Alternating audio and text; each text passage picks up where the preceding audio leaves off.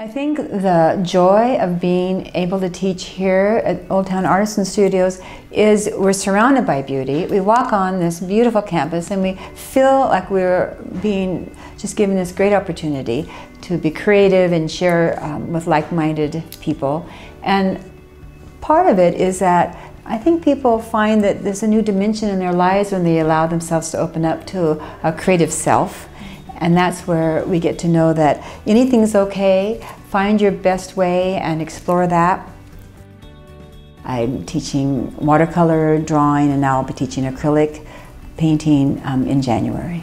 The thing I always like to do to get started in a painting class is just have the fun of making these circles and painting with color and not worrying about subject matter, just playing with color. So the first class is always all about this wonderful joy of watercolor and color itself. As the painting process moves along, the challenges get more exciting and more personalized, and we start layering more glazes, starting with big white washes and glazing back over for multiple colors. But this comes with the step-by-step process of feeling more comfortable with the way the color works.